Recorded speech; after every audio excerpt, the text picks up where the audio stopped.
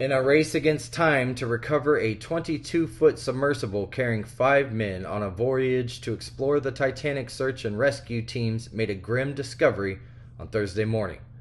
Outer parts of the Titan, located near the Titanic wreckage site, were found. OceanGate, the leading company behind the mission, confirmed the tragic news that the men on board had perished.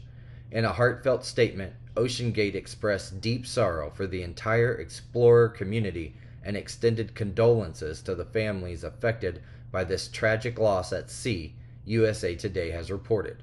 The debris uncovered on the ocean floor, approximately 1,600 feet from the bow of the Titanic, exhibited signs of indicative and catastrophic failure in the submersible's pressure chamber. This is according to Rear Admiral John Mauger of the U.S. Coast Guard.